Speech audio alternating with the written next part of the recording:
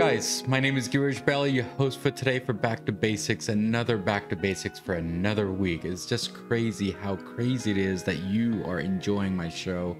Actually, you know what? I'm enjoying my show. So guys, today we have a guest. His name is RJ Sterlings to be exact. And he is an amazing guy. I spoke with him I'm going to say a couple of weeks back on Clubhouse. How ironic is that I meet a lot of people on Clubhouse and great personalities and great celebrities according to me. They're all great celebrities and all great guests on my show. So what he does is, it's going to be a little weird show today, but I need to explain here. So according to me, prisoners are citizens and citizens are prisoners. We'll get into the basics of that. But every one of those guys have a story, and that's what RJ Sterlings is trying to do. On his website, we'll go getting into the basics of that also. So let's bring RJ into my show, and we'll congratulate him on all his work that he's doing right now. RJ, thank you for coming on my show. Thank you as well. I'm excited to be here with you. Absolutely. Thank you again. So before we get into the basics of what you do and why did I say prisoners and citizens and everything else, what does Back to Basic mean to you? So Back to Basics in the work that I do as a full-time employee in one of the largest maximum security prisons in the United States, and a passion after hours, is getting back to the basics. Means especially when it comes to working with offenders and ex-offenders, is the simplicity of good and evil.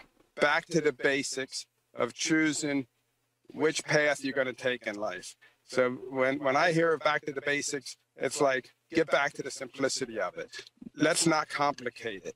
Let's do better with the simplicity of it. Oh, yeah. Thank you so much. It seems like that's my motto of my show, isn't it? Why complicate it? Why not simplify it? And pretty much everything in life goes back to basics. And that's what you and I are doing to show the world that, you know, we just need to simplify things. So the website name is GetFreeStayFree. So explain that, because it's a great name for a domain name, first of all. Right. So what it is I collect stories of hope and transformation told only by those who were in prison.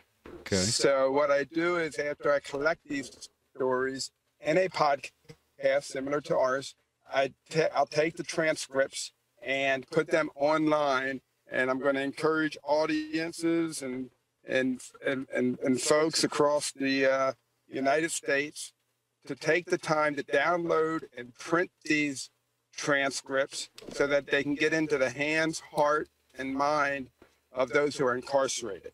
Mm-hmm. So that's the gist of what I want to do.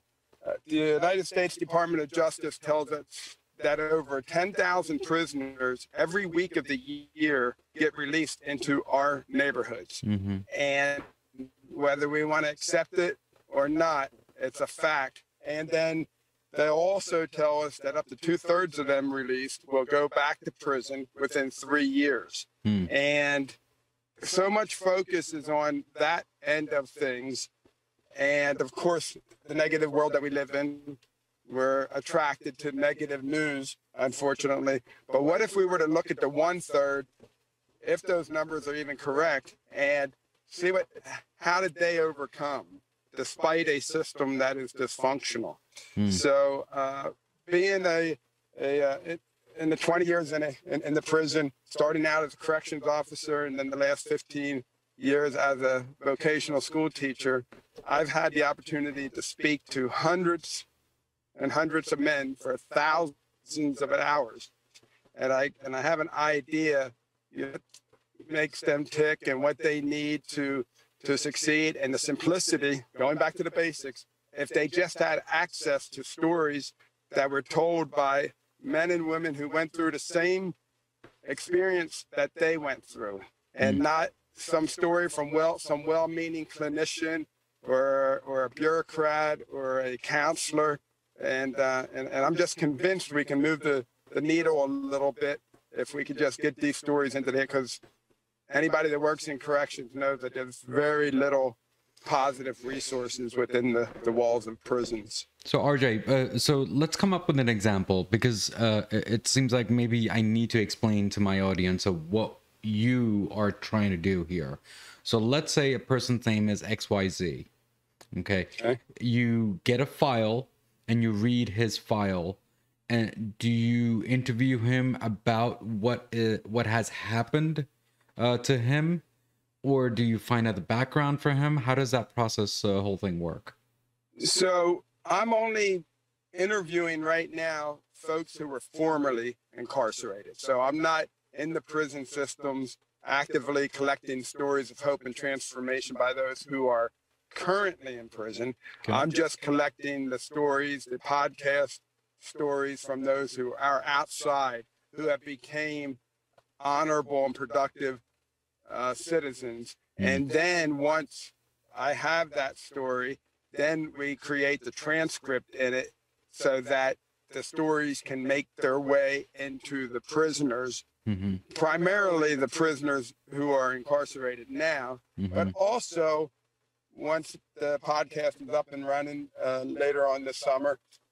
And it'll also be interesting information through the podcast for those who have been released and they may be struggling out there. They didn't find that place yet, and they're having a hard time. And then they hear another guy who got out 2 years ago or 5 years ago, and they're just sharing that story that nobody can share better than those who have been in prison. Yeah. So have you helped certain people with this whole process of yours?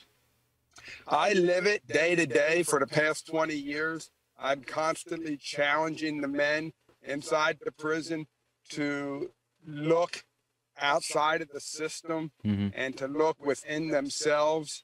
I'm constantly challenging them and reminding them that, yes, society does need to step up to the plate, but the man himself or the woman needs to step up to the plate as well. So and if we can get that 1-2 dynamic, I think we can. I think we can move forward a little bit. And when you say step up, you mean education wise, or you mean system and law wise? Which way step wise? Yeah, I'm talking accepting accountability and responsibility for their lives. Yes. I'm talking. Take a hold of their life. Stop blaming the system. Stop blaming everybody else. Yeah. Get over a lot of incarcerated men, especially many from urban areas, had no father figures. So there's a lot of anger within the prison population, and to just learn how to deal with these issues, however way it'll be, whether it's through faith and God or Muslim or those kind of things. I mean, the stories that I've heard, on TV and movies, and even on the news itself, right? What I have noticed is one main thing that it seems like they don't have a role model to go to push them up, as what you say, step up. I think that's where we're lacking as a citizen. What do you think on that part? Do you think we're doing it wrong when we're portraying it this way? No, actually, you hit the nail on the head. Usually we pick up things from TV shows that are not very accurate. They're more dramatic. Yeah. But you hit the nail on the head. That is one of the number one things that the men share with me, is that there were no mentors. There were no role models. Their role models were family members who sold drugs, and their role models were aunt and uncles. I remember one guy told me several years ago, I remember plain as day, he was in the hallway and he says, "Mr. Sterling," he goes, "You know what, this is my third time in here. I'm going to go back out there. I had my mind all set, and I went back out there and I told my mom I was going to do this right. And my mom said, 'Boy, you better stop talking so dumb. You know we need that money.'" This was his own mother. So that, yes, to answer your question, that's what it is. But I think Yeah, but it's not really mentoring. It's also even family talking the same way, right? I think, you know, they need to help each other out too. But it is also the environment where they came from, also, which does not help the end result of that human being. But it is something that we need to change as a society. To bring a world in a better place. This is how I feel. I don't know about you, but I think we live in a so an ugly world that we need to make it nice and beautiful. I don't know if that's the right way to put it. Right. So yeah, exactly. And it's the culture that they're raised in. They're raised in a culture that many folks can't even imagine. And then they do their time and they get released, and then they go into a society or another culture that don't want them for the most part, basically a lot of times. Yeah. And two of the main things, I've done many surveys over the years, there's 15 different resources that were on the survey, and I tell them to number them, one being the most important resource down to the least important 15. And time again, the two main resources that men and women need when they get out of incarceration is housing and employment. Yeah. And more so even housing. Employment isn't too bad because, especially nowadays, but employment and housing, and as a society, we don't want anybody in our backyard. We don't want a criminal or a former criminal next to our living next door to us, is unfortunately the way a lot of us have looked at it. But the good news is criminal justice reform the pendulum is coming back the other way. In other words, through the 90s and the thousands and the 2010, America became what's known as mass incarceration. Even though we're only 4% of the world's population, we decided to lock up 25% of the world's prisoners. And it was good for politicians. It was very easy for politicians to go down the road of lock them up, throw away the key mentality, and 3 strikes, you're out, and those kind of things. And unfortunately, it backfired. It was a social experiment that backfired to the point that we're paying $40,000 to $50,000 a year to house an inmate, and we're only spending $8,000 a year to send a kid through the public school system. Yeah. So RJ, so here's a question. So let's say a person gets released, right? I think it's a stigma that, you know what, he just came from jail. I think it's a bad guy. How do we say that he is not a bad guy? He's already done his time. Why not give him a proper, let's say, I'm just hypothetically saying, maybe a Walmart job or a quick check, you know what I mean? But the thing is that they can't go there because there are certain restrictions when you leave. But I think he has, or she has, done their time. So don't you think we should be a little lenient to these people to boost up the morality? Because otherwise, how are they going to go and get the housing or salary to feed them? I mean, they'll go back to the same circle where they came from. Exactly. And what's happening is the laws are changing with the criminal justice reform industry and the way we're redoing things. The word is getting out there more than ever. In the old days, ex-offender, somebody getting out of jail, if an employer would look at it, the application would go straight into the trash bin. It wouldn't even get the light of day. Yeah. But because of ban the box kind of laws, that's the little check mark, the box on there, do you have a criminal past? Now there are a lot of cities and states and even the federal government, you can't even ask that question anymore. And you got to at least afford the one-on-one interview process to take place. And then the hope is that the person interviewing sees that this is a human being here. Yeah. This, maybe he's not the person that he once was, which is the case a lot of times. And so I think the narrative is getting better than ever. my only concern is it going to go back too far the opposite way, where many things are happening in our, in our nation. There seems to be always one extreme or another extreme to things. So I just hope it don't go back to. There are advocates out there that don't believe in any prison. There should not be any prisons at all. And of course, that's just not the way to go, because there are very violent people that need to be incarcerated, and but there's a lot of folks in the prison system that really there'd be better ways of serving them in society. And RJ, I think there's another point too. Let's say, for example, a person got sentenced for 10 years and they got early because of good deed. Okay. Don't you think that good deed should be like a resume and a transcript to the next employer when he goes out?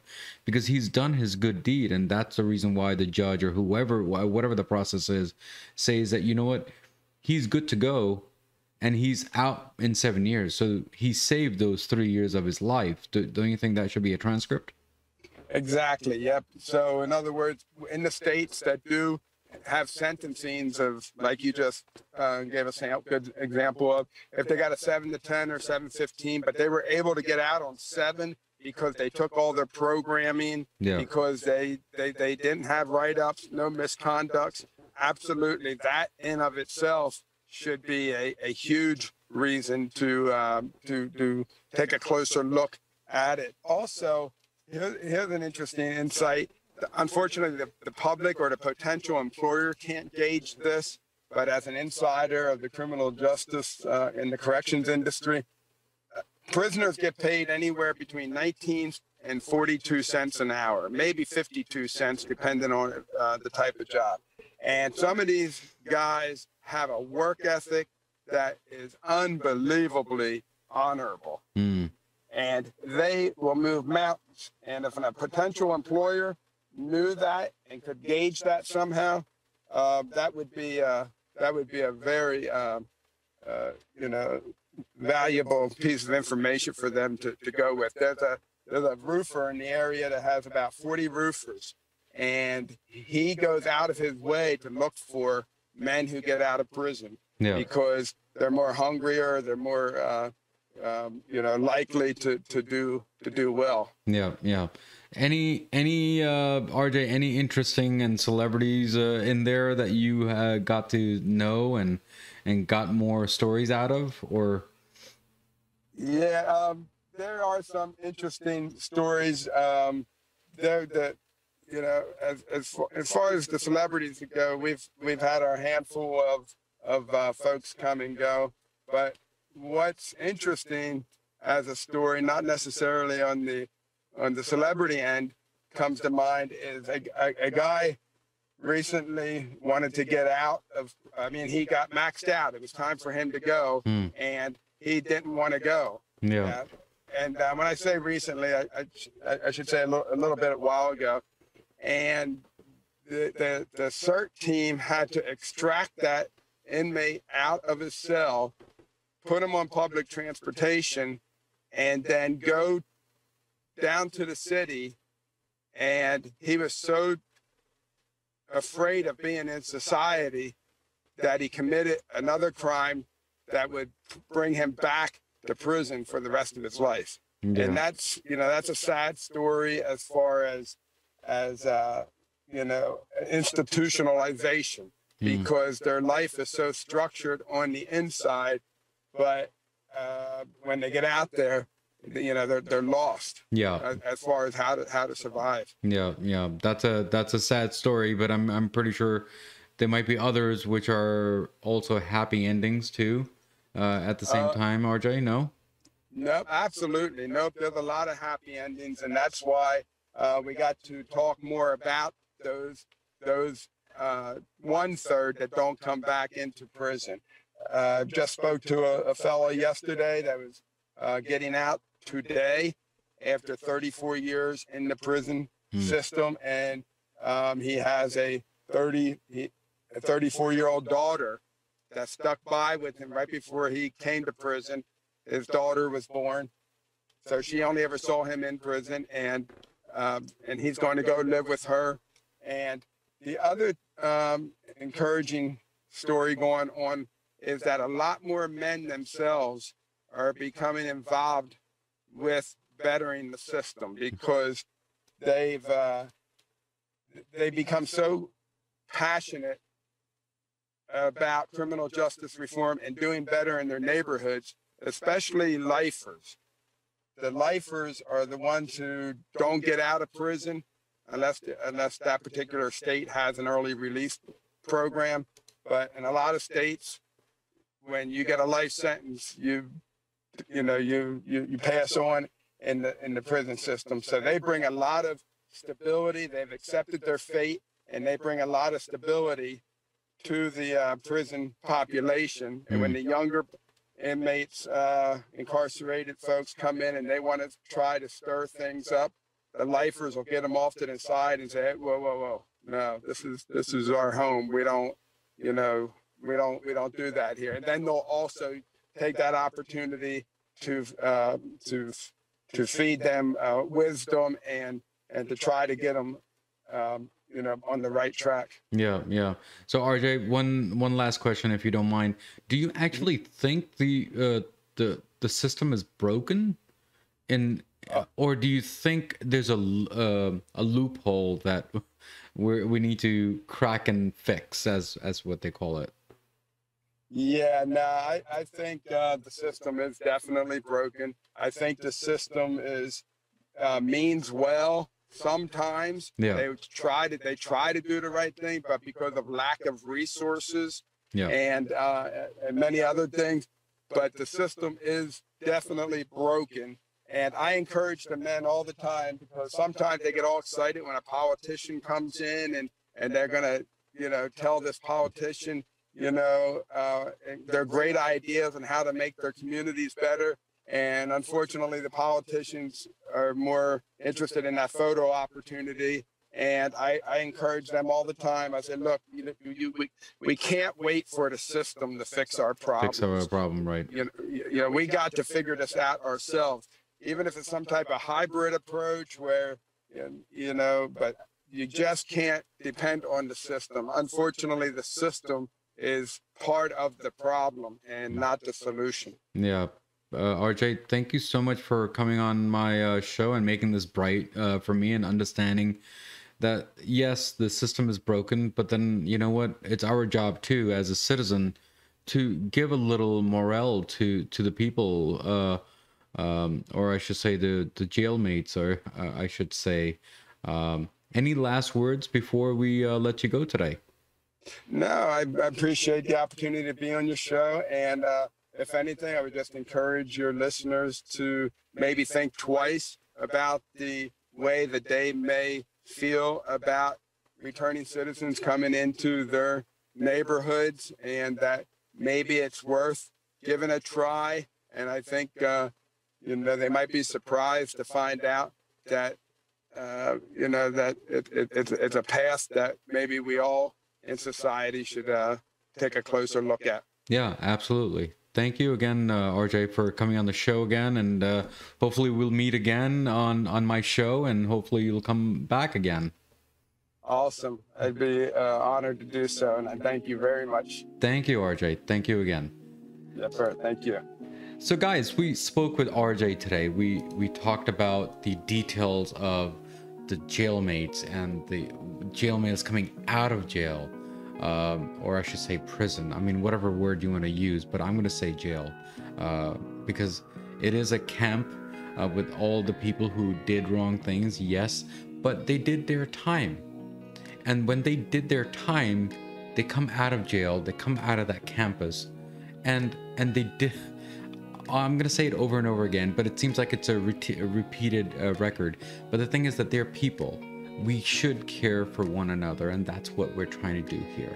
So guys, just give them a chance whenever they do come out. Yes, there are certain times that it does not work, but there are other percentage that it does work, and why not help those percentage?